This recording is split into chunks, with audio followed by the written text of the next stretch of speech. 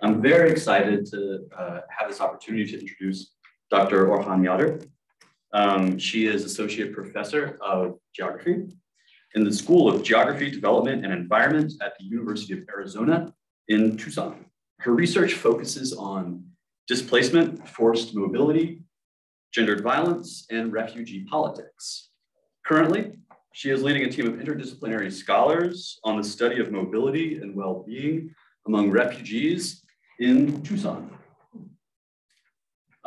You can find her work on that subject and also on other subjects related to today's research in many journals, and I have to read these because I couldn't remember them.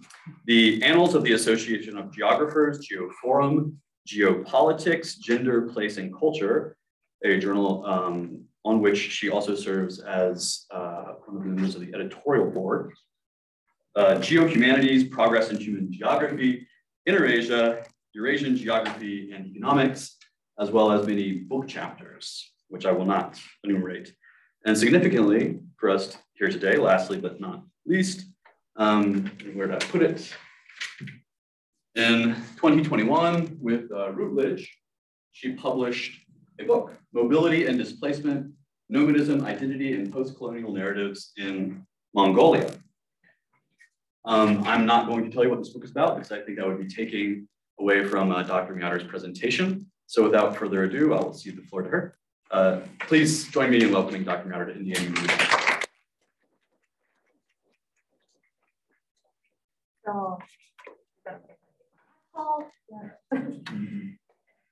See my face. All right. So thank you all for being here, and then thank you all for being there remotely. And again, I'd like to thank Sam for inviting me to give this talk, and also everyone else who's involved in taking care of the logistics. It has been an incredible trip. In fact, this is my third time to be in Bloomington. First time I was here about 15 years ago when Chris was still here. When I came, it was really cold, snowy Bloomington. And later on, I came back to attend Central Euro-Asian Studies Conference about 10 years ago. In fact, I think the next conference is going to take place here back in Bloomington. So I will be back to that conference. So it's nice to be back. And then I love this fall colors and beautiful crisp air, which we don't get back in Tucson that much. So anyway, briefly about my background. So as Sam mentioned, thank you for the introduction. I'm a political geographer. I was trained as a political scientist, but I found geography as my academic home. And as it turned out, geography is incredibly fascinating discipline. And I've been so happy to be part of this dynamic discipline. And I try to combine these two disciplines, intersection of geography and political science. I study political questions of power, subjectivity, citizenship, and belonging. But also I'm interested in how they manifest geographically and spatially. And so for the several years, like Sam mentioned, I have been working on multiple projects, working with refugees in Tucson. Again, I'm interested in questions of forced displacement and their sense of negotiating their sense of home. And it's been incredibly rewarding, fascinating experience. But today I'm presenting on my book here, Mobility and Displacement. But I don't know if you noticed it or not, but I call my presentation slightly differently, Mobility and Displacement and Nomadic Imaginaries and Performative Realities in Mongolia. And that was the subtitle that I wanted for my book, but book editors preferred that title that you see is specifically Postcolonial Narratives in Mongolia. But I kind of like my side. I just thought, hey, in my presentation, I can use my subtitle. So here's my presentation. So I would like to, again, preface my presentation with the acknowledgement that what I'm presenting today is part of ongoing process.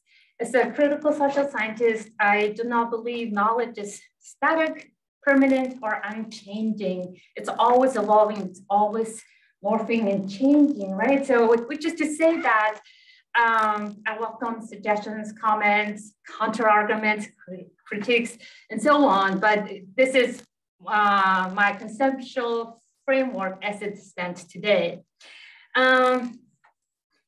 So because my presentation is on my book, I will present bits of experts from the book. And I will start with introduction and walk through some theoretical framework, which I use for my book. And then I will present two interrelated, intersecting imaginaries. And then I offer some concluding thoughts. So to give you a little background why how I became interested in this topic is somewhat related to my own sense of negotiating my place here in the United States. I have lived in the United States most of my adult life. And during this time, I've been negotiating really where I belong, either here in the United States or back in Mongolia, and then back and forth, contested sense of belonging.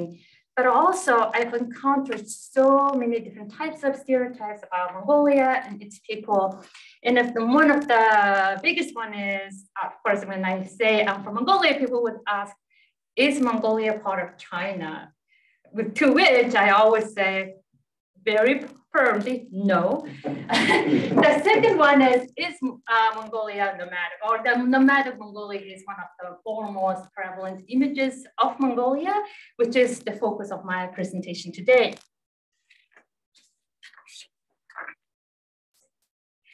So I think for a long time, I do discuss this in my book, that I have been content with this image associated with me. I thought the nomadic Mongolia, it sounded poetic, sounded romantic, sounded unique, right? So what's there not to like? So I have been content with this image associated with me. I never contested, never asked why majority of the Mongolians who are not nomads are not represented in this imaginary, nor did I ask this discursive disconnect between what Mongolian herders are called in Mongolia. Masjid is what we call. So if I run into a herder family, I would say Masjid. We don't say Nutjinga, which is nomadic family. So I didn't really pause and question that, right? And for mostly, I don't think I wondered why few have ever contested this imaginary, despite the fact that most of the Mongolians do live in urban settlements. So, so that's what I'm hoping to tackle in today's presentation, and I try to do so in my book. And so to guide my presentations, presentation for today, I have a few questions. So what accounts for both the production and consumption of the trope of nomadism, which has been so firmly blurred the line between fantasy and reality in the representation of Mongolia? What can the colonial relations inform us understanding the knowledge politics that are at the heart of producing and sustaining this imaginary? And how do we understand the technologies of the state, Mongolian state, in co-opting this imaginary? And what does it tell us that only few ever contested this flawed representation of the everyday and lived experience of most Mongolians today and different historical periods in the past? So to ponder these questions, I rely on post-colonial intellectual tradition. Despite its shortcomings, post-colonial framework provides an epistemological space to unsettle the knowledge regime that's deeply rooted in a colonial encounter and subsequent Western imperialism. So I provide this little bit of background in my book. When I was a grad student, so I went to grad school in University of Hawaii, political science, which is well known for its very critical orientation. And I was exposed to a lot of different critical theories at the time, but somehow post-colonial theory really resonated with me, specifically the way it described about this world beyond Eurocentric imaginaries, right? So it unsettles this very hegemonic knowledge regime that's rooted in colonial period and subsequent Western imperialism. So despite its flaws and limitations, I have definitely, I owe my, I guess, growth as a scholar to this intellectual tradition. So since Edward Said kind of pioneered this, his political theory in 1970s, postcolonialism has been embraced by generations of scholars to push against Western imperialism and the colonial legacy beyond its actual physical and political manifestations. And as a result, the post-colonial approach has produced a wealth of scholarship, and many of which came from scholars beyond, again, the Occident, Euro-American world, right? And these scholars collectively developed robust body of work that counters the dominant knowledge production and circulation and cultural representations of the colonial other. In particular, this Said's work, especially out of place in this profound articulations of his sense of negotiating his place. And he talked about him being out of place, rooted in this intersecting forces of displacement, exile, and prejudice and discrimination he experienced in multiple places and spaces he occupied, right? So that resonated with me personally, but also I think it resonates with experiences of millions of people who have been similarly subjugated to discrimination, violence, racialized violence, and so on. And then, but I'm mindful of the limitations of this theory. It does have its shortcomings. One of the key shortcomings of this theory is that it puts this colonial period in temporal stages, pre-colonial, colonial, and post-colonial, right? So it seems like it's like a linear temporal path.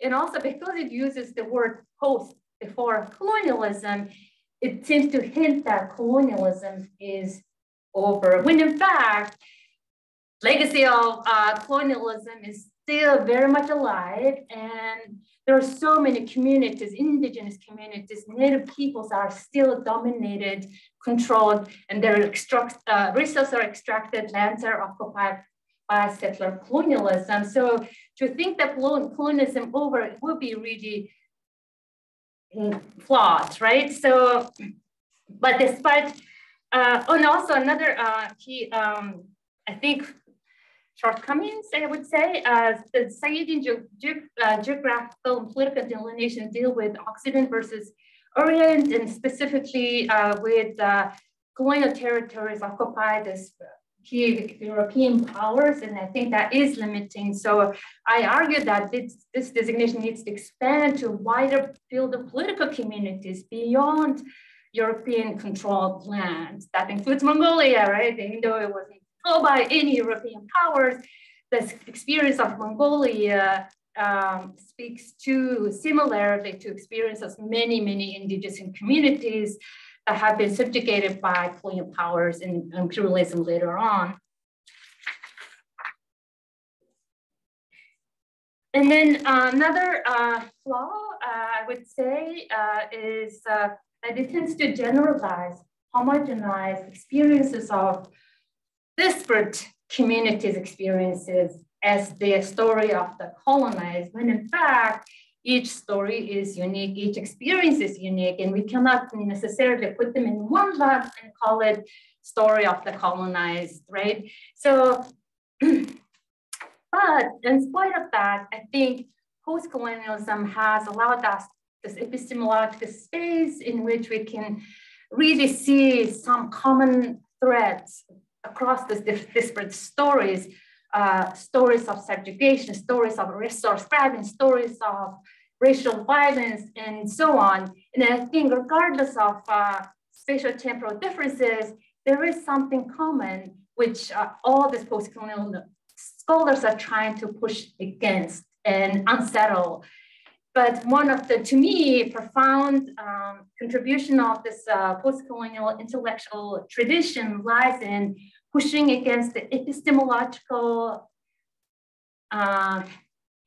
imperialism, if I can call it, which is this knowledge produced by the Western dominated scholars and institutions and travelers and just name it, this knowledge, very heavy Euro Western centric, right?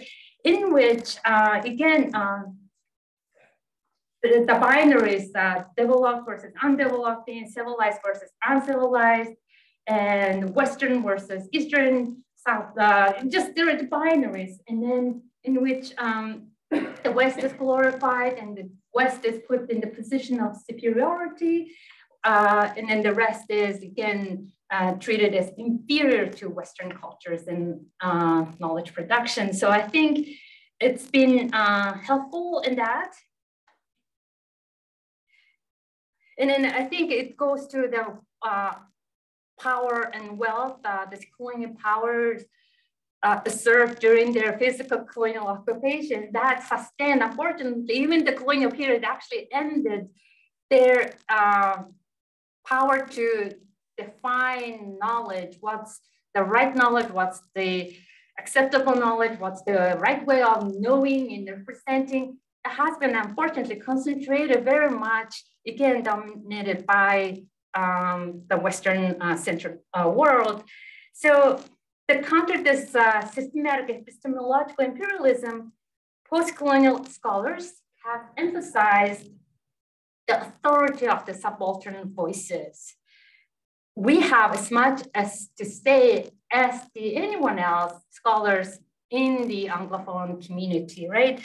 And a post-colonial approach challenges the view of this centering, privileging the Western worldview, and then say, we matter too, our voices matter. We have just as much authority in this, in understanding the world, just as you are. Not that there's scores are wrong, but we want to matter. So I think that's what has been one of the biggest contributions of post-colonialism. So, and I think it's true for Mongolian studies as well. When you think about Mongolian studies, in Mongolian studies is an example, but if you think about any other studies, again, it is very much, despite that it's very like area studies based, if you look at English sources, it's very much dominated by scholars who are from Euro-American Western cultures, which is to say that the knowledge produced by scholars from the Occident, to borrow Said's term, it's not right or wrong in the qualitative sense. Of course, an incredible body of work has emerged and has come out from these scholars. And in fact, I do owe my growth as a scholar to this many incredible scholars, including Chris Atwood, who was here. And so, but I think, and also I'm not suggesting that Mongolian scholars have a uniform voice. Mongolian scholars see the worldview the same way, or that what we say about Mongolia is the right way or the more dominant way. No, I'm just suggesting that, in fact, I would say that what I'm presenting today is not shared by many of my peers, including I mentioned, so one of the closest work I reference is Nandav's work on Buryat shamanism, and then also on Nandav's work on common resource management in Mongolia. We kind of deal with the similar geographic temporal areas, but we see it so differently. We approach the subject from different theoretical angles, philosophical creed, and disciplinary backgrounds that we are not the same, right? So what I'm hoping to propose is that because we can offer as native scholars in Mongolia, we can maybe allow some more nuances in Mongolian studies. So, so post-colonial approach has been incredibly helpful to assert some voice in intellectual tradition that's dominated by a Western-centric world. So, yes, please. Next, please. So, to understand this epistemological workings of Mongolia as a land-born nomad, first, let me try to attempt to define what I mean by nomads. So if you don't mind clicking the next slide. So nomad, so etymologically, it means member of wandering pastoral tribe, right? And it's the OED, Oxford English Dictionary, defines nomad as someone who travels from place to place and finds fresh pasture for its animals and has no permanent home. And of course, the extended use is itinerant person and wanderer. So, and there are a few other definitions that are used for crib. The nomad implies ceaseless cycles of mobility and lack of fixed assets. For Kroeber, nomads are people making their living wholly off their flocks without settling down to plant. In all these cases, nomad is defined by mobility, boundedness, and impermanence. And if you can click on the next one, I draw from Deleuze and Guattari's the seminal work, Thousand Plateaus. And in this text, they really tackle this idea of nomad space, and contrasted with polis. So they use this two games. On one hand, you see chess. On the other hand, you see game of Go. In chess, how many of you play chess? Most of us know how to play chess, and even if you don't play, you know that there is hierarchy in the game. Each piece has its property. That property defines its ability to move around, and then its ability to function on that board. So I don't play Go. How many of you play Go? All right. So I don't know Go at all, but from what I understand, it doesn't have the same kind of property as chess pieces. It doesn't have hierarchy between pieces. They're all equal, and then they can all move in all kinds of directions situationally and just wherever there is space, maybe, right? So Deleuze and Guattari use this analogy to express nomad space. So that the space Go pieces Go is that nomad space. It's a smooth space. There is no borders, boundaries. There is no hierarchy. They can go wherever there is space as long as allowed. I mean, the smooth space is there. And so according to them, a nomad is someone who occupies nomad space. Nomad space is smooth space, according to them, right? And the smooth space is infinite, open, and unlimited.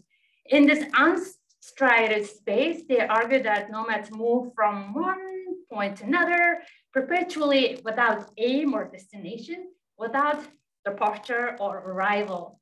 And nomad essence, they argue that is determined by occupying and holding a smooth space. So Deleuze, as you can see, polis is very much like the chess game. There are hierarchies, internal structure, and then there's restriction in how they move about. So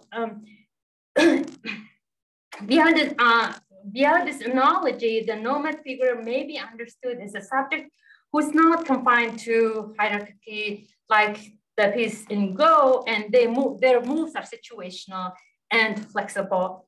In this open terrain, the nomad figure goes along from point to point as needed without, again, beginning or end. Therefore, the dyad of nomad figure and nomad space can be understood or can be mediated through mobility, which in the mobility itself is in turn shaped by environmental factors. So infusing all of these, I define nomad figure is an individual who moves frequently and irregularly in a smooth space, whose mobility is primarily dictated by environmental factors such as the need for water, pasture, and or climatic conditions. In this definition, both spatial freedom and mobility are essential characteristics of nomadism. But before discussing the construction of nomadic identity, both inside and outside Mongolia, I will briefly discuss environmental determinism, because there is this idea that Mongolia is a nomadic society because the environmental conditions dictated that environmental conditions allowed nomadism to be this dominant way of living, right? Because there were sparse pasture and then temperature variations did not allow for Mongolian society to settle down, to grow things, grow cities. The nomadic lifestyle was the ideal livelihood. So geographers, unfortunately, I did mention that geography is an incredible discipline, but it does have this unfortunate legacy. Geographers were one of the notable influential figures in creating the idea of environmental determinism. And then they tried to explain social and cultural practices and economic development with the logic of environmental determinism. So this way of conceptualizing human in nature suggests that environmental forces determine society's developmental, and of course at the time they used civilization as one of the things they looked at, right? So developmental and civilizational trajectory. So if you have X and Y environmental conditions, your civilization is gonna be X and Y. And if you have hot and the humid climate, your culture is destined to be X and Y. So it was very much defined by your environmental conditions, right? Some of the key figures, notable intellectual contribution to this mode include Frederick Bratzel, who is typically regarded as the father of political geography. So his Lebensraum or living space was one of the biggest pieces in developing this idea of environmental determinism. He was natural scientist by his training and botanist. So he saw this correlation between the natural and political world. In his mind, they functioned in similar way, right? So for it was a case then for stronger and more powerful societies to take over smaller and weaker societies to function, to prosper, because it was such a natural thing, because we see that in the natural world. And so he provided this very scientific and scholarly justification for, unfortunately, later on, German expansion, Nazi expansion. You know, he did not advocate extermination of millions of people, and he did not advocate any of the most horrible legacies of Holocaust, but his theory provided this very well-reasoned scientific justification for Third Reich, right? And then later on, we have, as for Huntington's climatic and civilizational energies, he came up with civilizational energy on one hand and climatic energy on one hand, and he looked at where was the most ideal climatic energy, and then he superimposed it, and then not surprisingly, it overlapped with what he considered high civilization energy that's concentrated in Europe, and overlapped with this ideal climatic energy. So again, he justified certain climate produces certain civilizational structures. So he was one of the most profoundly influential geographers. He served as the president of Association of American Geographers, which is the biggest association, and it's a fascinating conference. We meet annually. It's a great conference. But during his time, he did serve as the president of the association. And then, so he looks at societies and climates, and then he used his theory to understand differences, innate differences between peoples. So he used tree analogy. And then he said, look at some apples coming from certain trees that are growing in certain climatic conditions. These apples are so red-cheeked and so toothsome. So beautiful, right? Because they have the right climatic and environmental conditions. But look at these apples that grew in this really deprived soil. It's not even worthy for pigs. They're apples and apples, but the environmental conditions really define the outcome for these apples, right? And then he took it even further and he said, but what are plums? If you put plum in the soil, this very nice toothsome apples grow. If you put plum in it, can it grow as apples? And then he said, no. Plums are very different from apples, not only in its outward appearances, but also inward taste. What do you think he implied that is an analogy? That some people belong in some places and other people belong in other places. Mm-hmm. And the innate differences cannot be overcome. And he precisely said that, like the Black people, not only are they different from their outward appearances, but they have inner workings that are so different from white people. So even if you put Black person in the right, exact same environmental conditions, social upbringing, everything, you would provide the same exact conditions, Black person is never gonna be a white person. Absolutely racist, outrageous claim, but it was popular. His students are still among us, right? So when we're talking about, we would like to think that this environmental determinism is a thing of a past and they're long gone, but another one I was going to include is Ellen Church's Semple. It's again one of the most prolific geographers. She also served as the president of Association of Geographers. She studied under Routledge, and then she translated his work to English, really introduced the environmental determinism to Anglophone community. But again, she did this study on wilderness and civilized, and then again, she was profoundly environment determinist. But as I said, it would be nice to think that understanding societies based on environmental conditions are a thing of the past. And then what is wrong with this approach, theoretical conceptualization? It goes to this very deterministic, fatalistic view of societies. It traps them into the straitjackets, right? If you have this environment with certain conditions, you're either destined to prosper or you're doomed. So it doesn't leave much agency to human creativity and doesn't leave much agency for human capacity to adapt and change. So,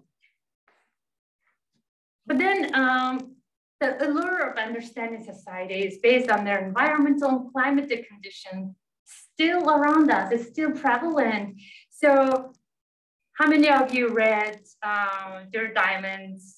Still, yeah, I mean, it's one of the most popular texts. Oh my gosh. Apparently, it is one of the most widely assigned texts, high schools and colleges. It's so widely popular. And not only that, his book won a bunch of awards, including Pulitzer Prize and also Adventist Prize for Science, right? So he is regarded as this incredible source of knowledge on matters understanding differences between societies.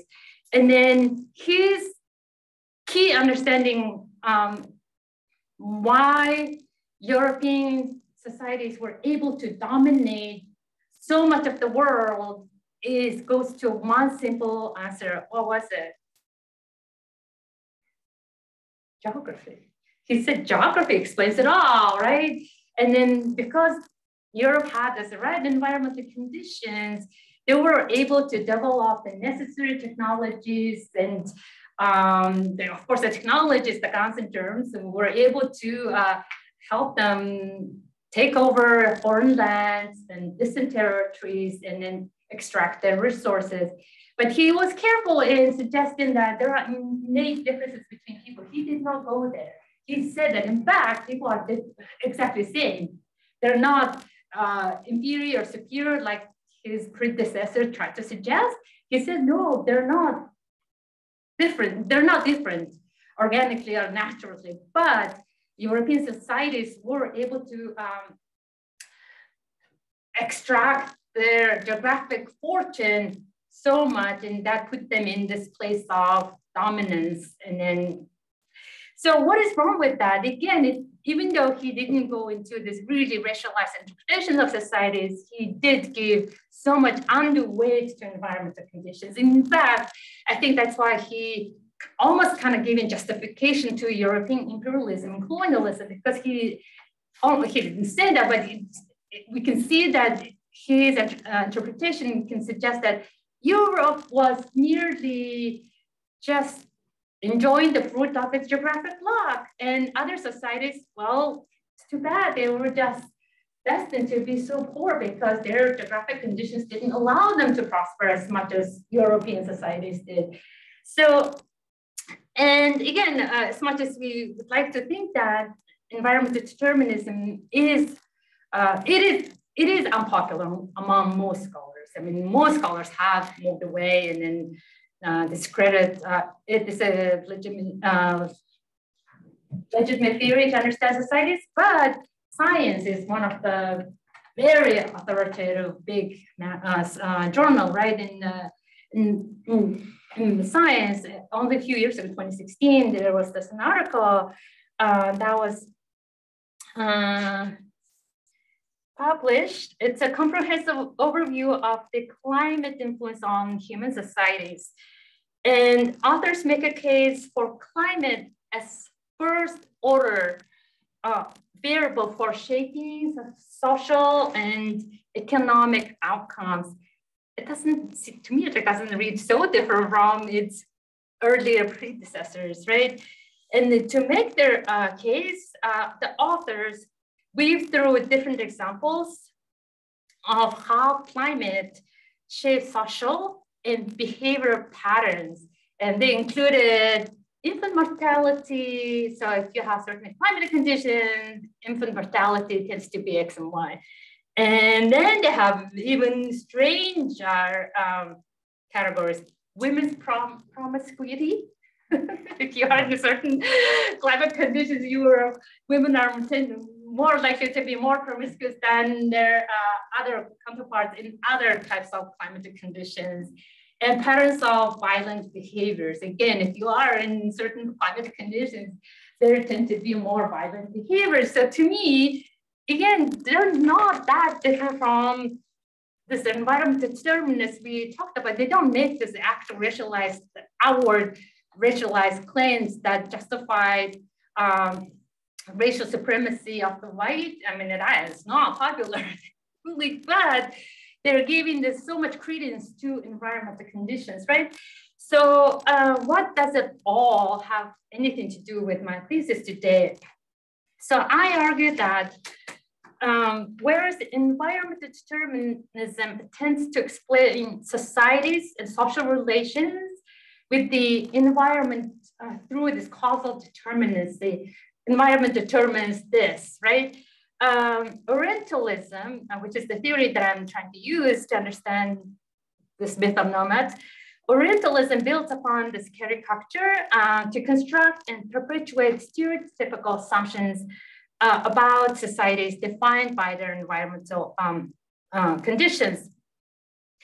In other words, environmental determinism offers simple answer to understand societies, and Orientalists galvanize this simple answer and then make this very essentializing claims about peoples and places. So in Mongolia's case, environmental determinism would assume that nomadism is a natural product of countries climatic environmental conditions, arid climate, highly variable temperatures, and so on, right? And then Orientalists then would say Mongolians as any type of stereotypes you can think of, free-spirited, independent, or they don't respect boundaries, or maybe they're backward or uncivilized, and so on. Whatever stereotypes you can think of associated with nomadism, that's what the Orientalists would do, right? So you might think that, well, that's not a very popular opinion, is it? But no, actually, it is quite popular opinion. So the Library of Congress, country study on Mongolia, you would think that it's one of the most authoritative sources on different regions and cultures. You have the fingers if you know. But anyway, so if you wanted to study about the country, where would you go? You might grab a copy of country study. So here it goes.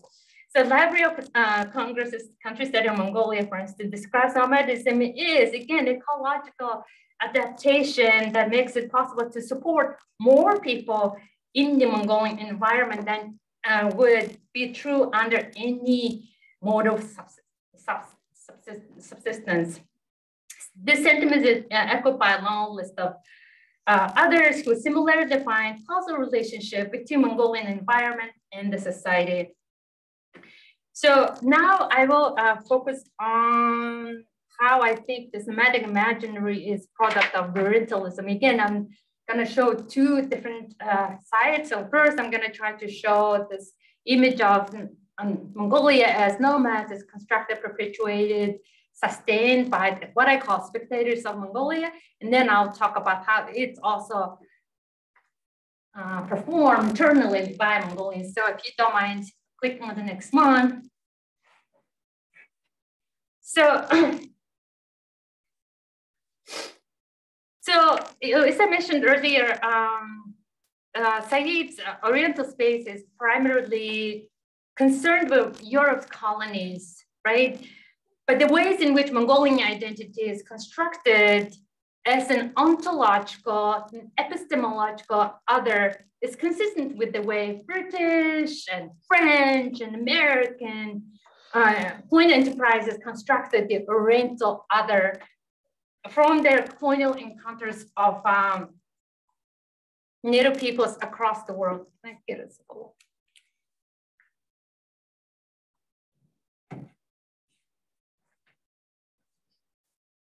So the way Mongolian herders are appropriated as nomads echoes like the Western fascination with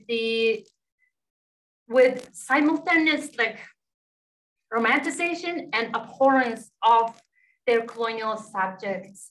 And distinction is similarly mediated by, again, the binaries that I mentioned earlier, Western superiority, Oriental inferiority. So Mongolian nomadic identity is a concerted production. Diverse actors contribute to this general discourse, and in doing so, mutually inform each other's curiosity about this exotic other or the mystique of the nomad figure. Scholars influence travelers, and as much as travelers influence scholars, right? And then, so from prominent scholars like Charles Bodden to, again, as I mentioned, the reputable agencies such as Library of Congress, who can be regarded as sources of knowledge, authoritative knowledge from Mongolia, define, construct and perpetuate an image of Mongolia as nomads, which is once glorified, also at the same time as degraded. So the romantic portrayal of nomads simultaneously essentializes them. By doing so, it creates this discursive distance from this modern, civilized, developed Western world.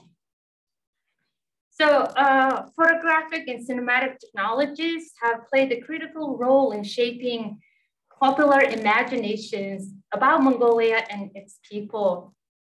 As feminist scholar Gillian Rose states, the visualities deployed by the production of geographical knowledge are never neutral. They're never neutral, right? Because there is some intent behind it.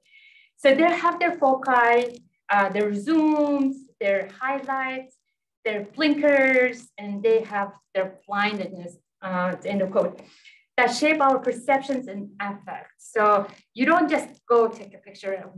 Whatever you included in your frame, simultaneously exclude what's not included in the frame, right? So as similarly, Donna Haraway notes that there is no unmediated photography. Photography is mediated. It has audience, it has message, and then that's precisely what it does, right? So there's no unmediated photograph or passive camera obscura. There are only highly specific visual possibilities, which with wonderfully detailed, active, and partial way of organizing world, end quote. So I think it's a beautiful way of suggesting that the photographic visual imageries present us this very partial view of the world. And then on the receiving end of this images, we have this, the carefully curated images, we have the viewers. But viewers are not just passive people consuming images, they are active recipients of these images, right? And whether they internalize these messages, the created messages or not, really defines whether this image will sustain or not. So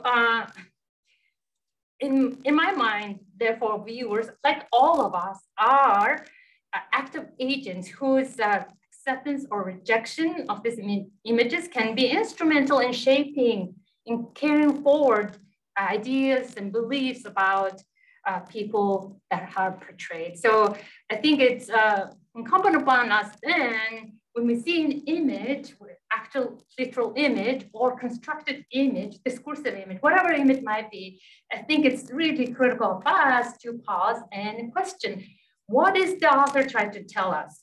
What's the message behind it? Can I unsettle it? Can I somehow challenge this view? And then you can actively engage it instead of passively accepting this very highly curated image by the author, right? So Western cinema is definitely one of the most, I think, effective way of constructing image of different cultures and peoples and places. And then Western cinema has been fascinated with the mystique of the Orient, as far as we can remember, right? And has contributed significantly fueling this myth of Orient. And then just like what Said was talking about, this binaries between Occident versus Orient, cinema has done a remarkable job expanding the distinction between the Orient and Occident, between Western world and the world beyond Western world. Despite their themes, of course, not every film is made the same way, and all of them have different themes, different storylines, different characters. But in spite of that, but there's this general theme across all of it, right? This Hollywood production of the Orient, they have somehow similar messages. The scene, if you think about the scene of the Orient and the landscape of the Orient, there's like a range very in a narrow way. So if you look at the scene of the Orient, either it's this uninhabitable desert landscape to this strange, exotic, tropical landscape with full of strange creatures. And then if you think about Oriental subjects, the way they're portrayed, it again has a very narrow range. On one hand, you have this noble Orient who are kind of good. And then on the other spectrum, you have this barbarian, crazy, brutal Oriental subject.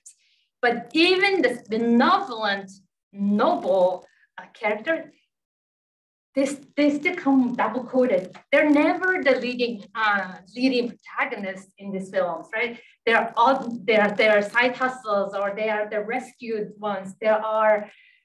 So there's always the subtle messages. But again, if you look at most of the films, at the end of each film, the Oriental subjects are the ones that are defeated, and Western protagonists are the ones, not only are they leading, but they're the ones who end up winning. So I have a couple of images here. Again, they're like completely fictionalized portrayal of Mongolia.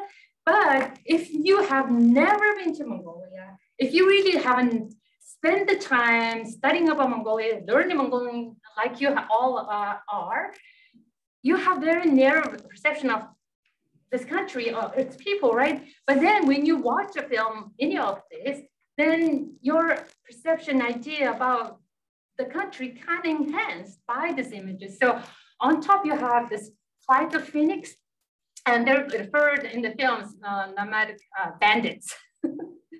So they show up like out of nowhere. It's about the story of a plane somehow stranded on the Mongolian desert, and it's like apocalyptic space. Like who lives there except for this poor unfortunate souls who call it their home, right? It's so there's not even a shrub almost, and then these people, poor people, are stranded and trying to just escape this God-forsaken place.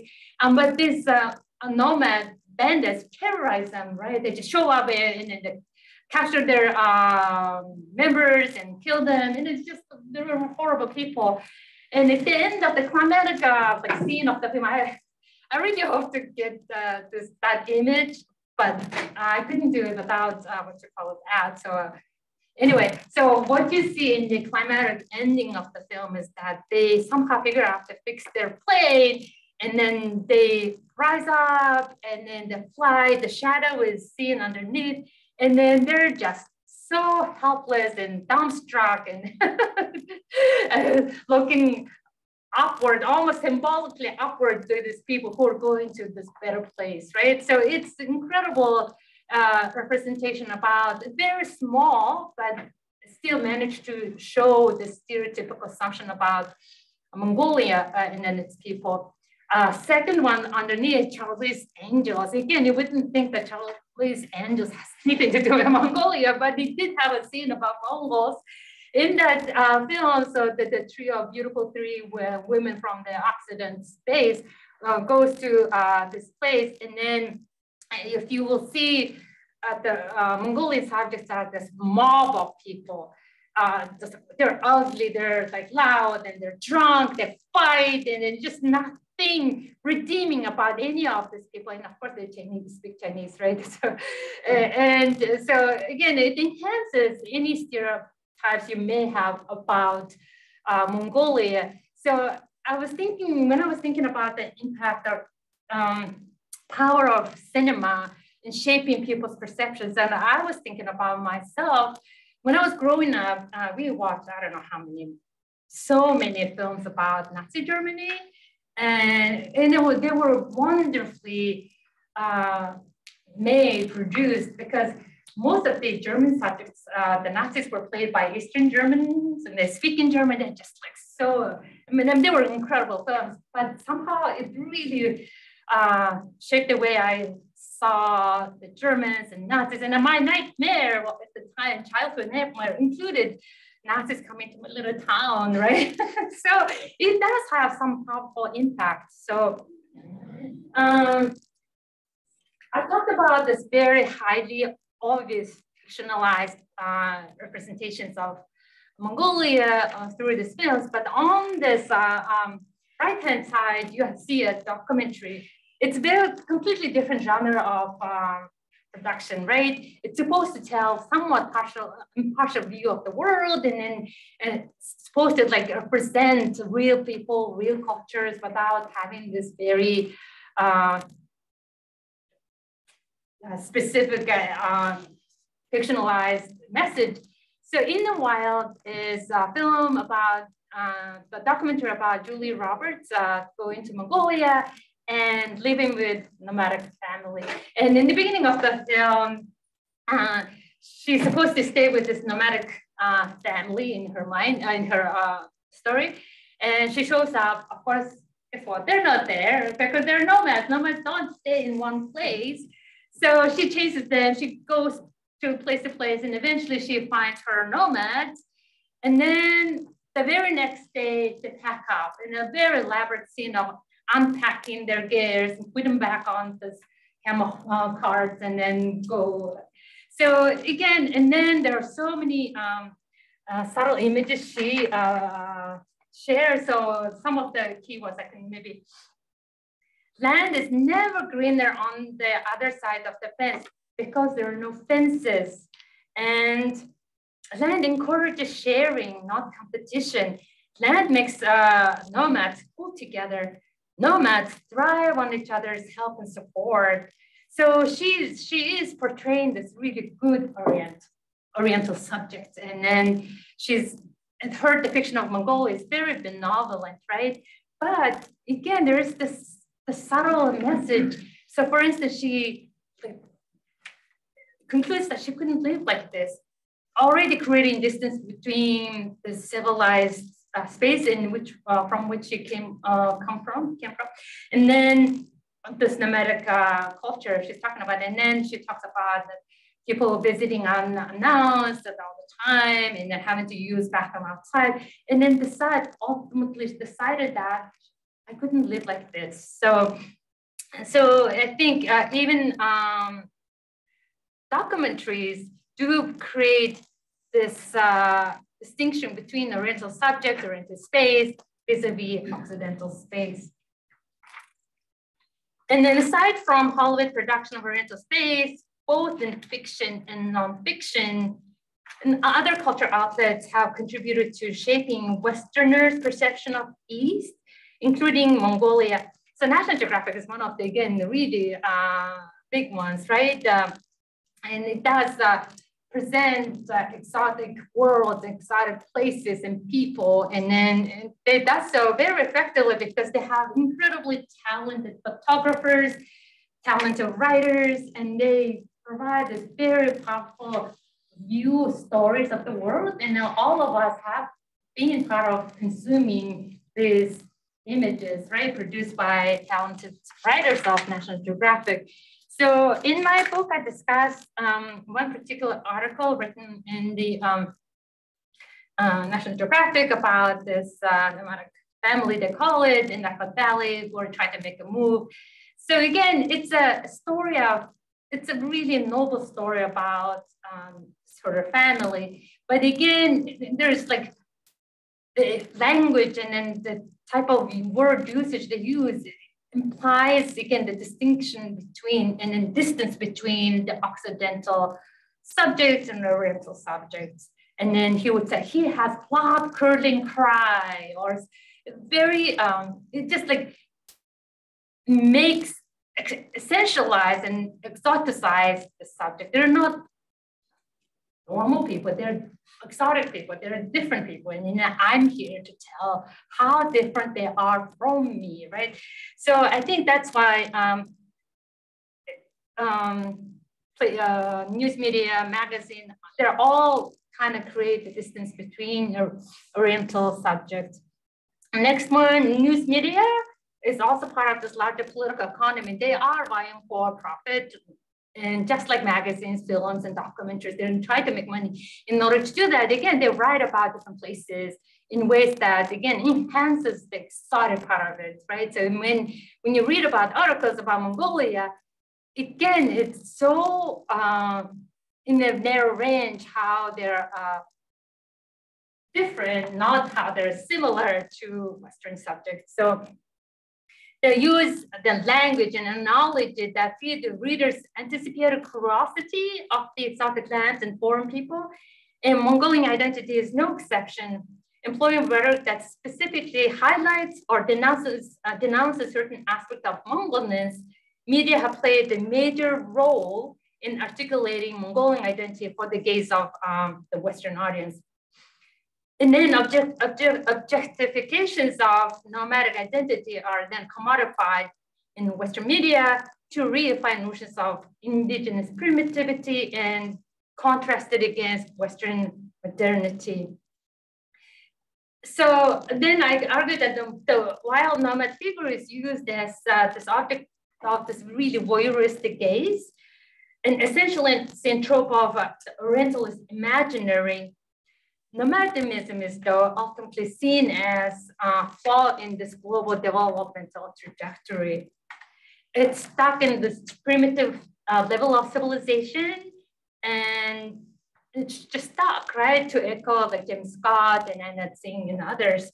As such, nomad figure, I think, has been both an object of distinguishing imaginary, one of fantasy and one of scorn. Next one, please. So I will now shift to discuss the ways this essentializing trope is created in tandem with the national Mongolian master narrative that simultaneously similarly construct Mongolia as a land of nomads. I will discuss how Mongolian nomadic identity is produced performatively in response to outsiders' appetite for something exotic, something different. So I'm going to spend a little bit of time on the theoretical framework that I used. So my theoretical approach to see is informed by Judith Butler's this really great work on performativity in ways the cultural identity is socially constructed and performed for a social audience. So Butler's work has been both provocative and transformative in the ways we talk about and understand the politics of identity. In her performative acts and gender constitution, Butler proposes to consider gender as a performative identity that is socially sanctioned and culturally nurtured. She argues that one's gender identity is repetition of acts through time, and only through this repetition does the performed identity assumes embodied existence and lived experience. Through this extended repetition of performative acts, cultural identity then becomes shared experience and collective action, right? So this suggests that gender is a sum of socially sanctioned and acts that are repeated over time, takes gender away from its ontological certainty to dynamic variability. Instead of treating gender as an expression of what one is, Butler regards gender is something one does. So I think of the ways Mongolian cultural identity is performed as a part of broader social convention inside and outside Mongolia. But because of its ontological assumption that Mongolian culture is a product of its environmental condition, Mongolian national narrative has been deeply shaped by its nomadic identity. Social scripts call for Mongolia, it's a nomadic society. Mongolia has played its part to perform its identity. Therefore, echoing Butler, I argue that Mongolian nomadic is not about what Mongolia is, rather, it's what Mongolia does to assume the label of nomads. And then Butler argues that identity is performed only there is social audience receptive to that interpretation, right? So in Mongolia's case, Mongolia performs its nomadic identity because there is social audience that are receptive to that image. So as you can see, Mongolia does so colliding history and fantasy and reality and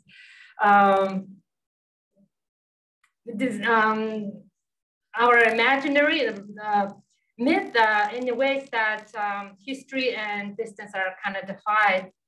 Various actors play to this construction of Mongolian identity based on nomadism. So I know you're giving me time, so I have quite a bit to go. So shall I try to wrap it up fast? With our time constraints. I'm not sure how long we have the room. Maybe.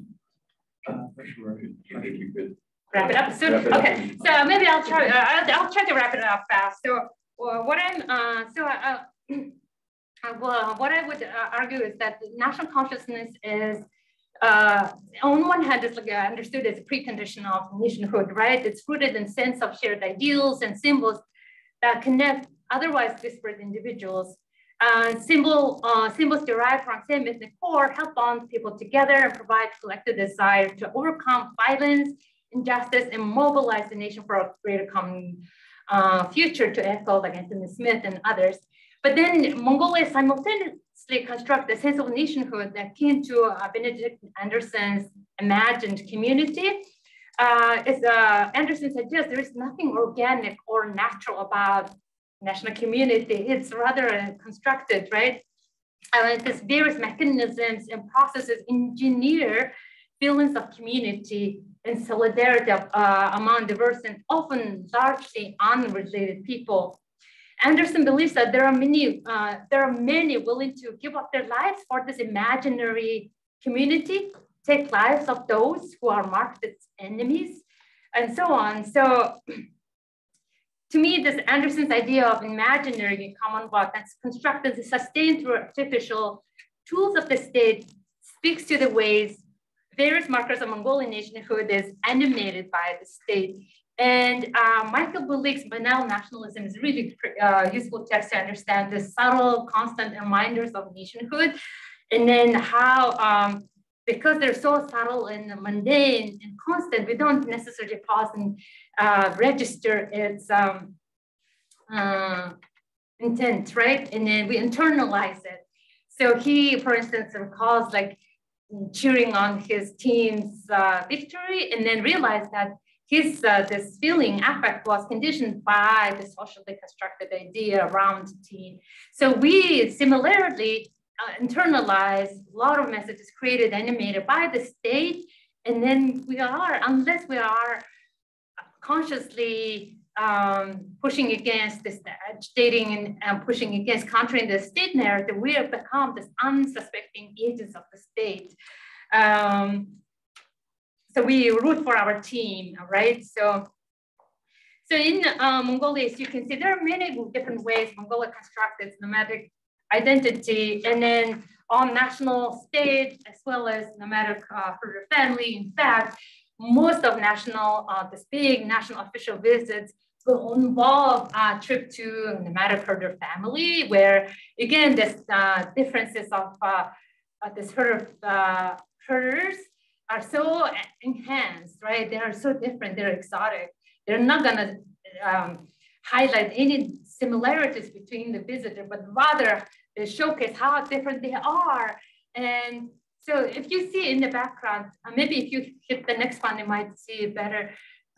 This is a chess piece my sweet dad hand carved many years ago. But even my dad is part of this production, right? National production. And as you can see, there's the mobile bear, and there's horse and camel, king and queen. So we all are susceptible to this construct, imaginary. And I think as scholars, we have to be mindful of both the state's role and then popular imaginary, and then someone at least ask questions, if not somehow unsettle images, especially if it's associated with political messages. So I have a bit more to go, but I know we're running out of time, so I'm gonna wrap it up. So if you have any questions.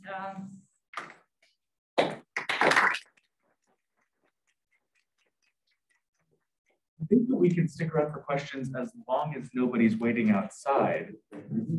So as long as no one comes and stops us, yeah, you can try and take some questions. I'm not sure if the sound will work here. So Kenny, would you like to try and unmute and see if we can hear you? Yeah, can you hear me? I'm not sure about the volume in here. If not, you could just type it in chat. Kenny, would you mind typing your question in the chat, please? Oh, okay. Sure. Kenny, you look like a nomad.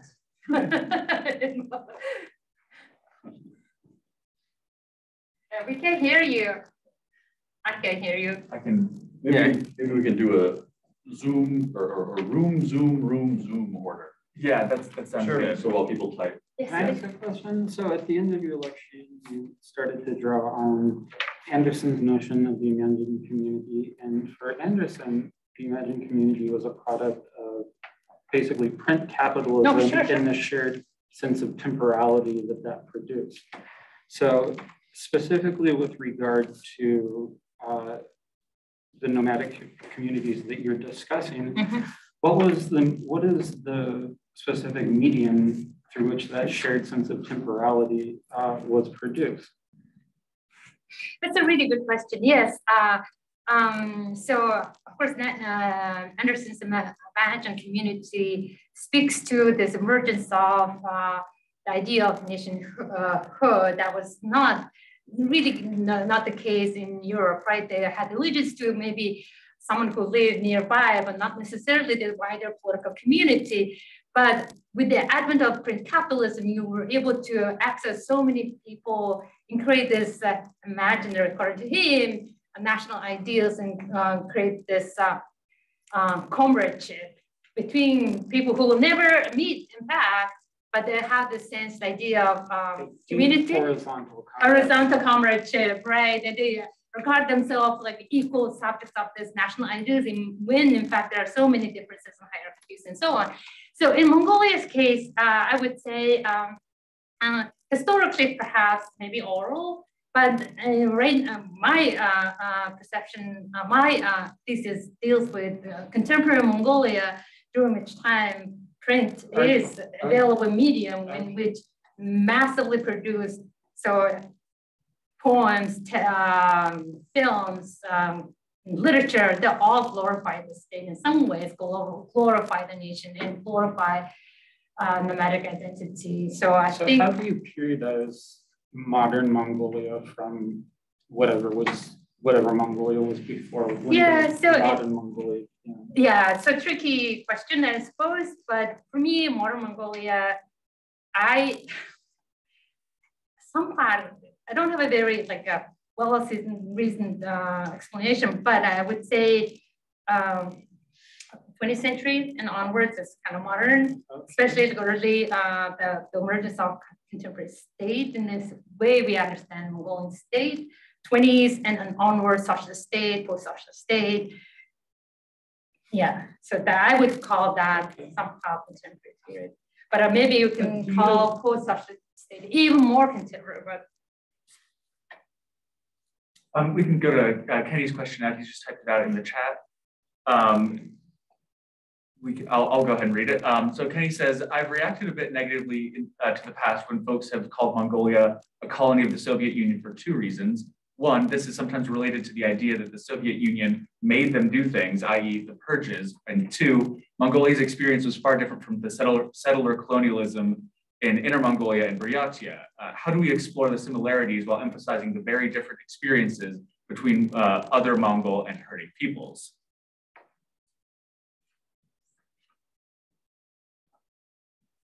It's a long question, Katie. There are so many parts to it. So first of all, yeah, I see your point, how it is different from settler colonialism, and it also very different from, for instance, Soviet Republic experience, which was officially part of the Union, and Mongolia is different. But then if you ignore all of it all, I think, discredit or misunderstand the really heavy-handed role inside it's played in shaping Mongolian society. So I wanted to include colonial because it, to me, echoed so many different ways the Europeans controlled this foreign land, specifically the superiority of the colonized versus the colonized subjects. And of course, the Russian was the upward mobility, and then in order to move up the ladder, you needed to go to Russia and then speak the language and assume the fraternal friendship, where Russians are regarded as the big brother, right? They're all, to me, seem to echo the colonial relations that are European-based. In terms of differences between herder communities, what I wanted to, actually, in my concluding thoughts, what I wanted to say is that when I say that Mongolian nomadism is highly constructed, I don't want to take away Mongolian cultural vestiges, right? It is, of course, and I don't mean to say that it's wholesale imaginary. No, in fact, I'm trying to suggest that even if we call Mongolian herders nomads, it's not the entire story of the country, right? There are so many different, we have artists, drivers, nurses, all kinds of people, each uniquely contribute to the fabric of the society. But if you just hold on to one single story, then we overgeneralize this incredibly complex human tapestry. I inspired by author, novelist Chimamanda Ngozi Adichie's single story, The Danger of Single Story. So I shouldn't generalize, and I think what I'm going with that is that each story is probably unique, and there is no single story of the herder community vis-a-vis colonial story, settler or otherwise.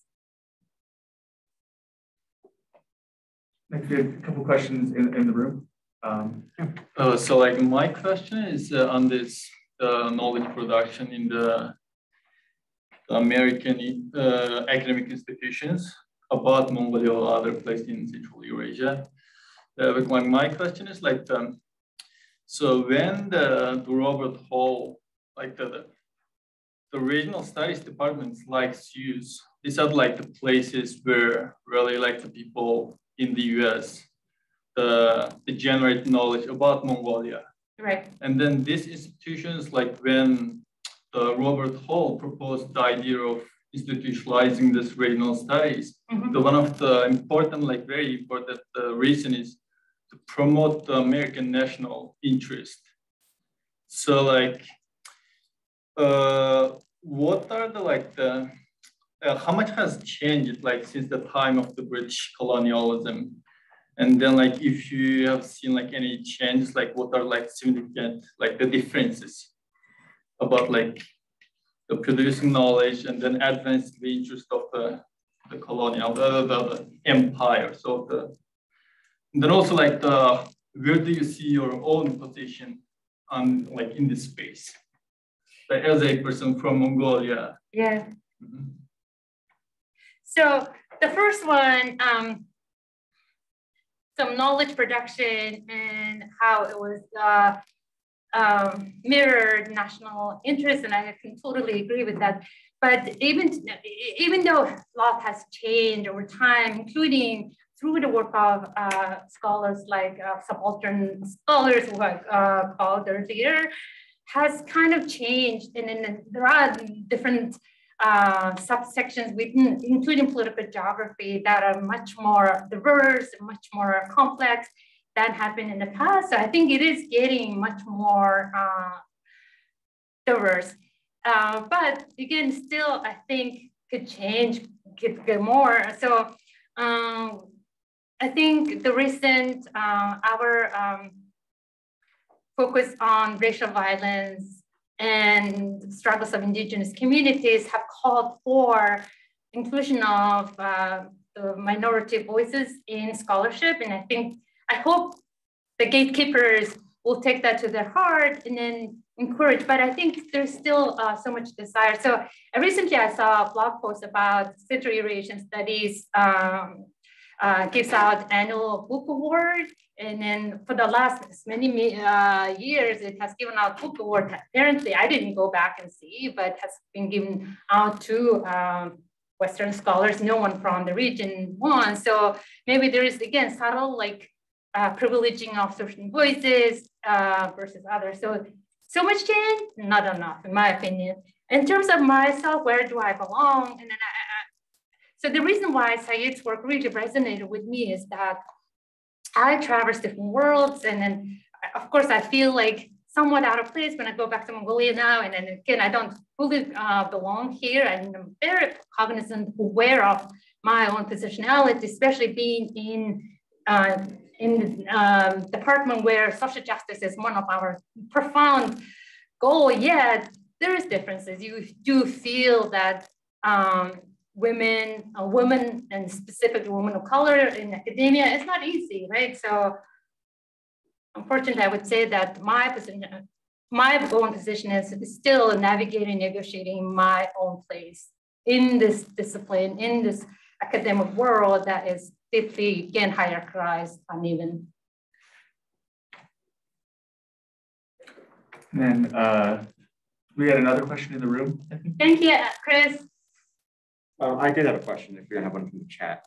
Is that okay? Yeah, go.